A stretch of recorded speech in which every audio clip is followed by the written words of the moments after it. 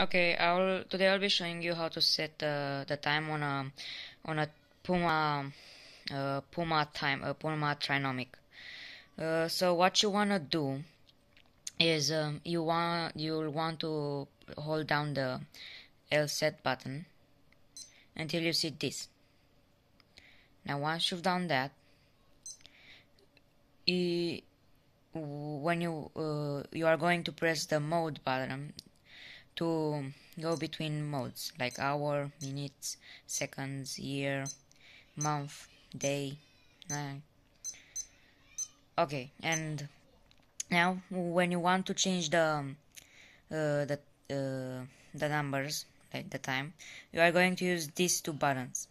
This one makes the numbers go up, and this one makes the numbers go down. Okay, now once everything has been set, you are going to want to press this once again, and everything's done. This is also how you set a timer. You are going to want to press this,